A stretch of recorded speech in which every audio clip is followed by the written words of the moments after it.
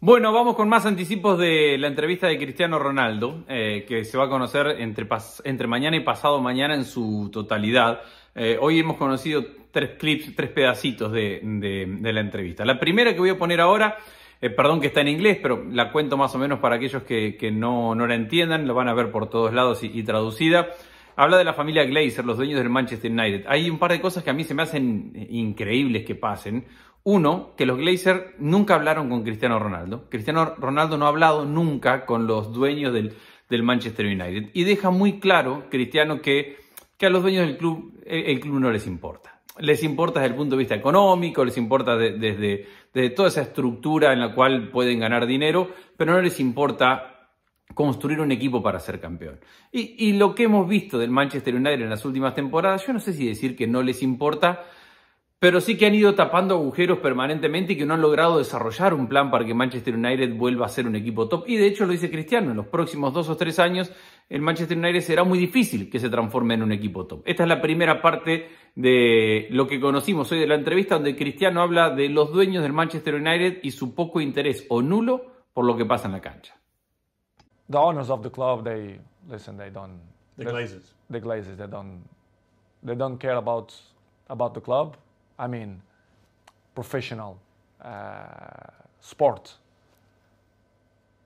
As you know, this Manchester is a marketing club. They will get his money from the marketing. The sports, they don't really care, in my opinion. Do you ever talk to them, the Glazers? Never. Never? Never. Not since you've gone back? No. They give all the power to the president, the sport directive. A lot of Manchester United fans are very negative about the Glazers. They think they're taking all the money out and not spending enough on players, on the infrastructure issues you talked about. Do you think the fans are right? The fans, they're always right. I think the fans should know the truth, should know that the players, we want the best for the club. I want the best of the club. This is why I'm coming to Manchester United. This is why I love this club. But you have some things inside the club which don't help to Manchester reach the top level as City, Liverpool, and even now Arsenal, for example, which is complicated. It's difficult. It's hard. In my opinion, it will be hard for Manchester to be in the top of the game the next 2 or 3 years.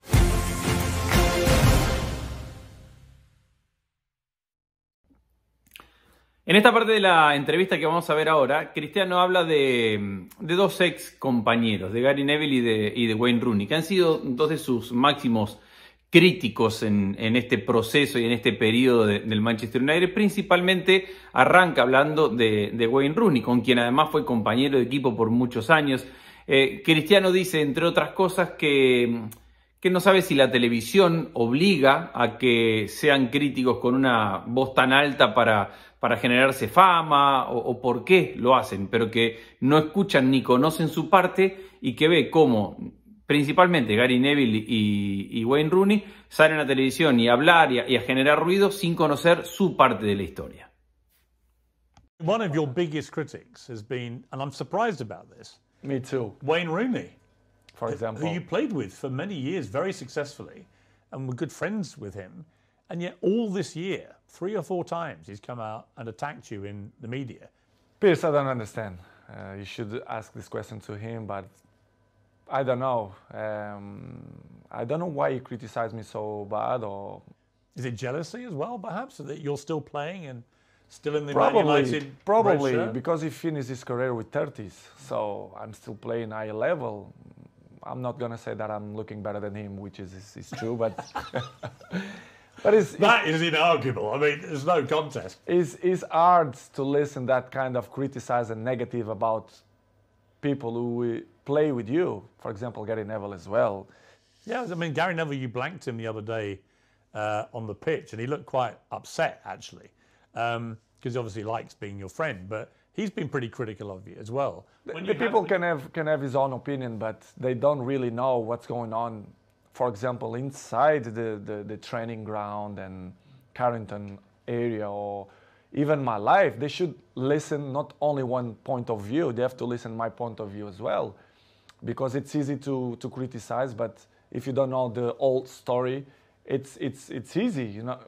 But it's, Piers, as I say before, it's part of... Are they still friends of yours, or do you have a line where... They are not my friends. Do you feel a bit betrayed when they do that, because you played together? It's easy to criticize. I don't know if they have a job in television that they must criticize to be more famous. I really don't understand. Do you think they use your name a bit to get attention? I think they take advantage of that because they are not stupid. And I really understand, and I have to carry on with my life with criticize or when the people speak good about you. But it's hard when you see people who was in the dressing room with you criticizing that way. It must hurt. It's you. not good. Yeah. Yes, I did, but not hurt. I'm not gonna be more slim. I'm not gonna sleep bad because of the criticize. But it's not good to listen that. Disappointing. A little bit, yes, disappointing.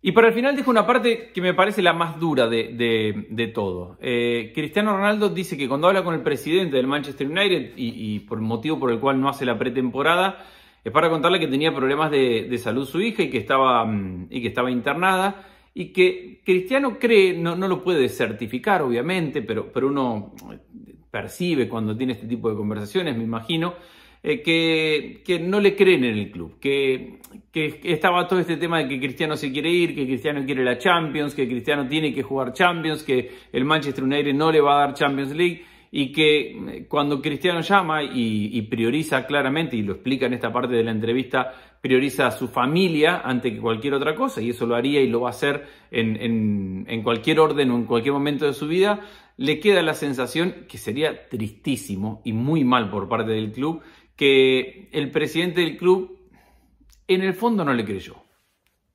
You lost your baby son and now your baby daughter's in hospital. Exactly. And you must have been absolutely I beside spoke with yourself. the directive and the president of Manchester United, and then kind of that didn't believe that something going wrong, which is make me feel bad. Really? Yes. They didn't believe you. They believe it, but in the same way they are there. I never is ever gonna change the health of my family for a football. Never. Now or 10 years behind or forward, and it's something that really hurt me because they doubt of my words that I struggle, especially Bella and Gio. We had 1 week in hospital because the Bella have a big problem. And I didn't go to the pre-seasons because of that, because I didn't was allowed to left my family if something happened to do the pre-season, because I think it wasn't not fair to left my family for a pre-season. This is why I didn't go.